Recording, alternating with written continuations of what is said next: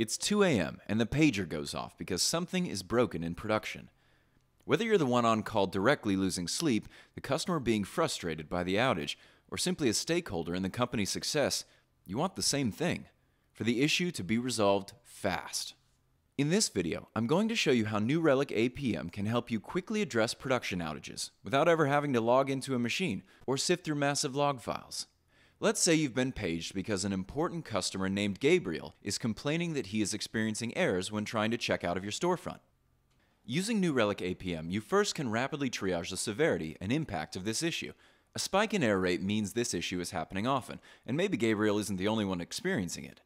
A drop in throughput could mean that not only are other users experiencing it, but perhaps they are either unable or too frustrated to use the application at all. In this case, it looks like the error rate is relatively low and the throughput is steady, meaning you are dealing with the worst kind of bug, the slow and sporadic kind that traditionally go overlooked or take a lot of time to simply find, let alone fix.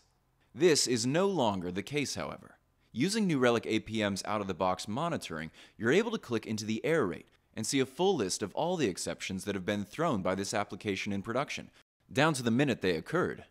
The easy-to-use interface allows you to sort and filter to quickly find the errors that would otherwise be hidden in a verbose log file. For this particular issue, you know that Gabriel is unable to complete a purchase, so if you filter by errors containing the word Gabriel, you'll be able to see the exact exception the customer experienced. From here, you can drill into the specific exception to get granular detail, like the full stack trace and code-level error message, associated query string parameters, and any other custom attributes you optionally may have decided to define.